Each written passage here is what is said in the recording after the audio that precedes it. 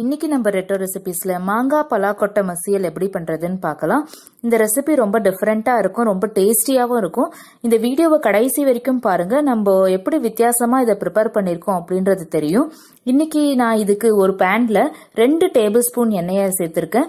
அந்த எண்ணெய் சூடானதும் 1 டீஸ்பூன் கடுகு, 1 காஞ்ச மிளகா, 2 பச்சை மிளகா இதை கிள்ளி போட்டிருக்கேன். உங்களுக்கு காரம் அதிக தேவைப்படும் அப்படின்னா நீங்க இந்த மிளகாயெல்லாம் அதிகமா சேர்த்துக்கலாம்.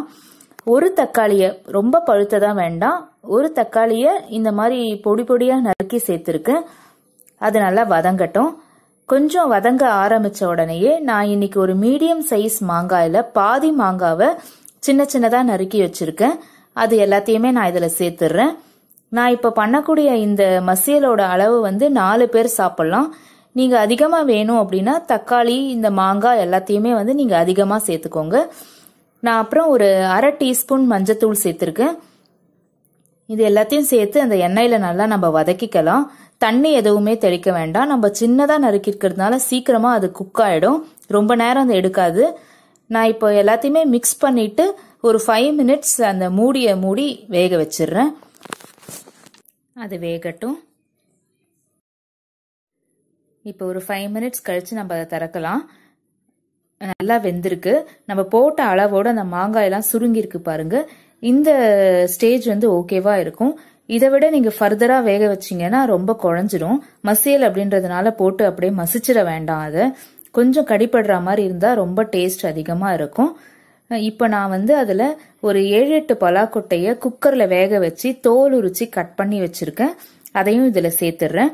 இந்த மாங்காயும் அந்த பலாக்கொட்டையும் சேரும் போது டேஸ்ட் ரொம்ப சூப்பரா இருக்கும். நீங்களும் ட்ரை பண்ணி பாருங்க. ட்ரை பண்ணி பார்த்துட்டு உங்க கமெண்ட்ஸை மறக்காம அனுப்புங்க.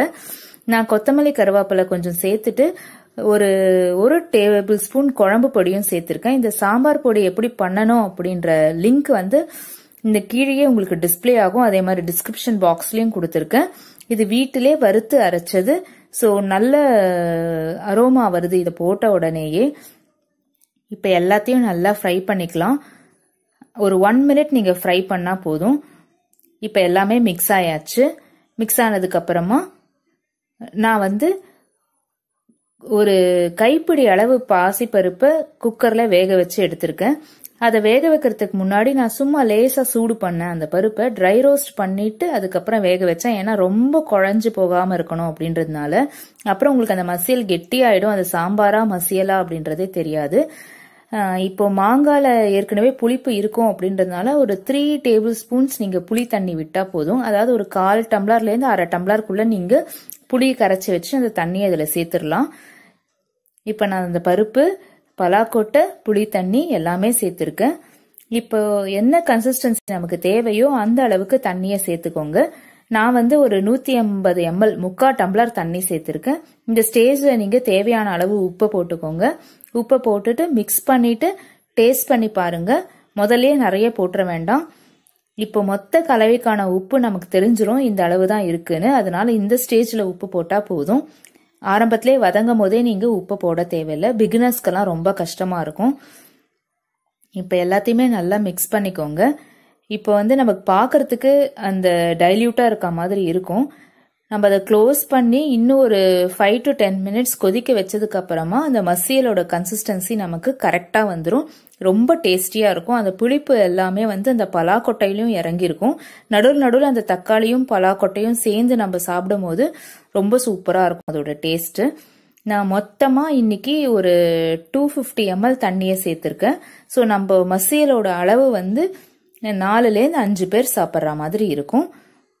உங்களுக்கு தேவையான அளவு தண்ணியை அப்பப்ப சேர்த்துக்கோங்க. நீங்க வேக வைக்கிற பருப்போட கன்சிஸ்டன்சியை பொறுத்து தண்ணி தேவைப்படும்.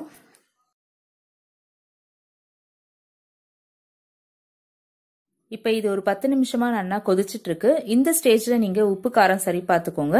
இது கரெக்டா அந்த மசியல் கன்சிஸ்டன்சி கரெக்டா இருக்கு. ரொம்ப நீர்க்கவும் இல்லாம ரொம்ப கெட்டியாவும் இல்லாம கரெக்டா இருக்கு. நான் இதுல பலாக்கொட்டையை கட் பண்ணி சேர்த்திருக்கேன். நீங்க முழுசா அப்படியே வேக வச்சு சேர்க்கறதா இருந்தாலும் சேர்க்கலாம். அதுவும் ரொம்ப டேஸ்டியா தான் இருக்கும். இந்த பலாக்கொட்டையிலயும் நிறைய புரோட்டீன்ஸ் அண்ட் விட்டமின்ஸ் இருக்கு. ஸோ பழம் வாங்கும் போது அந்த கொட்டையை நீங்க தூக்கி போட்டுறாதீங்க. 3-4 கொட்டை அப்படின்னாலும் ஏதாவது குழம்புலையோ இல்லை இந்த மாதிரியான டிஃப்ரெண்ட் ரெசிபிஸ்ல போட்டு அதை சாப்பிட்டுருங்க. அந்தந்த சீசனல் ஃபுட்டை அப்பப்போ சாப்பிட்டாதான் நமக்கும் நல்லது. ரொம்ப அருமையா மாங்காய் பலாக்கொட்டை மசியல் நமக்கு ரெடி ஆயாச்சு. இந்த வீடியோ பிடிச்சிருந்ததுன்னா லைக் பண்ணுங்க, ஷேர் பண்ணுங்க, சப்ஸ்கிரைப் பண்ணுங்க. சப்ஸ்கிரைப் பண்ணவங்க பக்கத்துல இருக்க நோட்டிபிகேஷன் பெல்லையும் ஆன் பண்ணிக்கோங்க. அந்த பெல் சிம்பிள் ஆன் பண்ணிட்டீங்கன்னா நியூ அப்டேட்ஸ் உங்களுக்கு தெரிய வரும். தேங்க்யூ.